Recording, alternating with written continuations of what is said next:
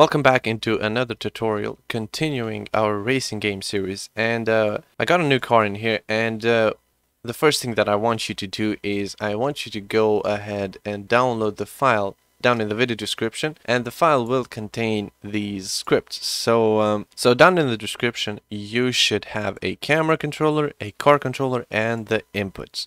So this wheels manager, I'm still kind of working on it. So after you do that, you're gonna have to get the camera controller, attach it obviously to a camera, the car controller, attach it to your car, and the car controller should work something like this. So you can set the wheel drive, you can set the torque. Well, this is the configuration, and don't mind the wheel manager for now. So the inputs has nothing, so you just drop the inputs, and don't forget to tag your player as player so the camera can attach to the player. This is the camera position, you don't have to worry about that, and don't forget to use a focus point for your camera. You can just not use a camera at all, so you can just drop your camera back into your car and it should work something like this. So you can play the game. Remember, we don't have a camera controller, so this is working just on its own, and the car should move something like this. So we have our gears, we have our torque, we have our everything in here. Okay, so in this video what we're going to do is introduce our very first power-up for our game. So obviously we're going to make the game using power-ups, we're going to have shields, we're going to have attacking modes, and etc, etc. So the first thing that we're going to do is the nitrous. So back into our car we are going to introduce some new scripts. So back into our scripts folder, we're going to make the engine, and we're going to create a new C# script called power-ups. So the power-ups will work something like this. So we're going to have our power-ups which will manage every single power-up that we throw it. So up here we are going to have power-ups, and to control our power-ups and stay as organized as we can be, we are going to create another folder containing these power-ups. So we're going to actually, no, let's create a folder instead of a script. So let's call it power-ups. Into the power-ups, we are going to create a new C# script, and we're going to name it nitrous. So here's our nitrous. We're going to take the nitrous, we're going to open it. Okay, so what the nitrous will do is very, very simple. The nitrous should have a reference to our car, our player, and it should have a reference to the main camera. The reason for that is because we obviously want to boost our car, so we can add some power to the car. And the second reason is because we want to change the field of view. So every time we click the power button or the boost button, the field of view should do something like this and then return to normal. So it gives the feeling that we are boosting. So back into our nitrous, what we're going to do is take these references. So instead of taking these references in here, what we can do is take them as an object. So here is the nitrous, and what we can do is we can pass it values. So in here we can use this nitrous, and we can say public nitrous takes in parameters. So what parameter will the nitrous take? The first parameter is the car game object, so this car. And we need to pass the car object from the power-ups, which we're going to handle later.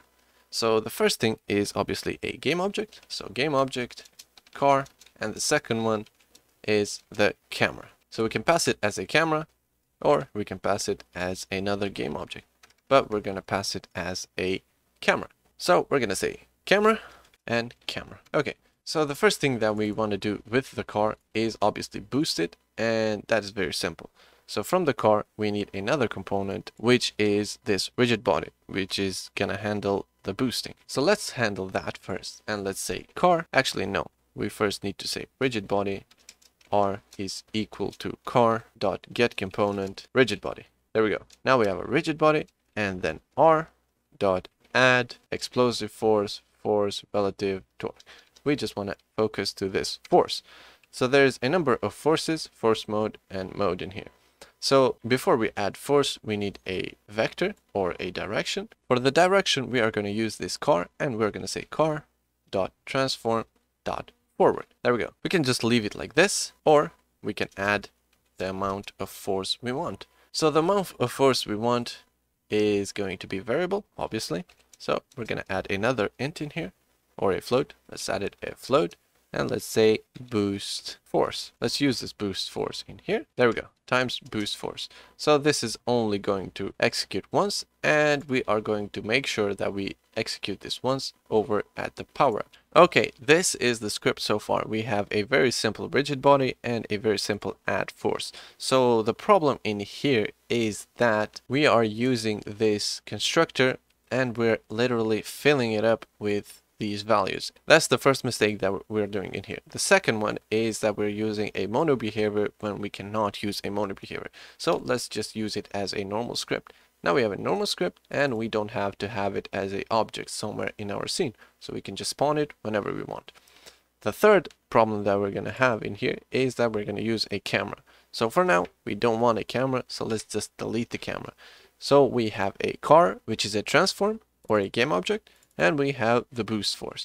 So let's create a constructor real quickly. Let's say public nitrous and empty parameter, obviously. And for the boost function, let's rename this nitrous into boost. Okay, now our script is almost complete. Let's just add a void in here because this is a method, obviously. And let's save this for now. Let's go into our power-ups and let's populate the script. So this script will be sitting into our car. And since this script will be sitting into our car, we don't have to import this car game object, and we can literally pass it as a game object. So let's create a method. Let's say update, and into update, let's create a reference of this nitrous script. Let's first say if input.get key down key code dot left shift, we want to call that method. So the way we're going to call it is by creating a object of this script, and that is very simple. We just say nitrous n is equal to new nitrous. There we go. Empty parameters, obviously, and then we can just say n dot boost. So here's where we pass in our objects, and for the car we can just pass game object, and for the float, well, we're gonna have to create float. Let's go up here, let's say public float boost force. There we go, and let's just pass boost force down here, and there we go. Now we have successfully created a boosting mechanism. So let's go back into our script and let's see if we've done anything correctly. So we have our boost force. Let's pump that over to like 10,000 for now. And let's see if it actually worked. So let's hit play and let's try to boost ourselves.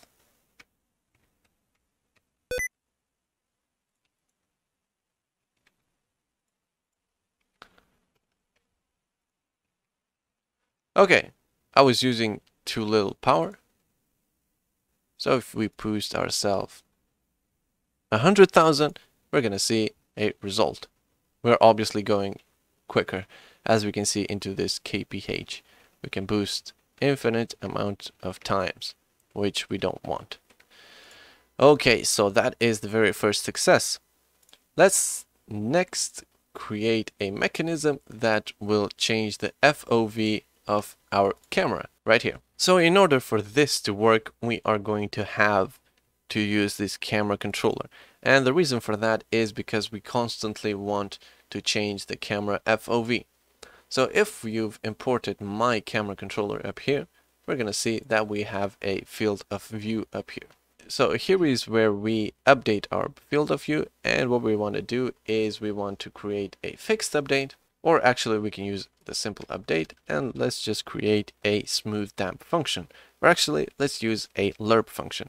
So to do that, we can say camera dot field of view is equal to math f dot lerp. We want to lerp the current field of view, so we're gonna have to pass the camera dot field of view into the desired field of view, or the stock field of view, which should be at 68. So let's say field of view down here, which is 68, and we want a time frame, so the time will actually be variable because I don't know the perfect time. So let's create a public temp, and let's say 10 for now. It's obviously a float value. And let's put temp times time dot delta time. There we go. Now we have successfully created a lerping mechanism. So let's save that. Let's go back into Nitrous, and every time we click this, we want to reference the camera. So let's say camera, camera. And from the camera, we want to say camera dot field of view is plus equal to 20. Or if you don't want a fixed value, we can import another float. Let's say float, and we can pass the field of view down here. So there we go. Now it's showing us an error because we are not using a camera. So to get a reference to the camera is actually very easy. We can use a tag, and what we can do is say public camera camera, and in the start we're gonna say camera is equal to find object of type camera, and there we go. We have our camera. Let's use the camera down here. Let's say camera, and let's create another float called field of view. And there we go. Let's see if it actually worked. We should have no errors, and if we hit play, we should see the camera actually importing in here. And if we click shift, actually let's set this field of view to 10. Okay, so now if we try to boost, we are actually seeing an error. Something is wrong in here. Okay, so the error is that I'm setting the field of view in here, and I'm immediately setting the field of view back into the main value. So let's just comment this line out. Let's see if it did anything. So now if we hit boost, we should see it is actually boosting very, very nicely. We can set this temp value to whatever we want. So this temp value controls how quickly the camera will return into its place. So let's leave it to like 3 I guess.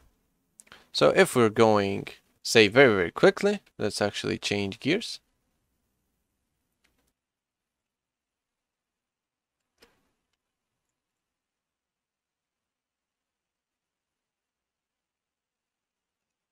Okay, so that is the very first power-up that we built. It's not perfect, obviously.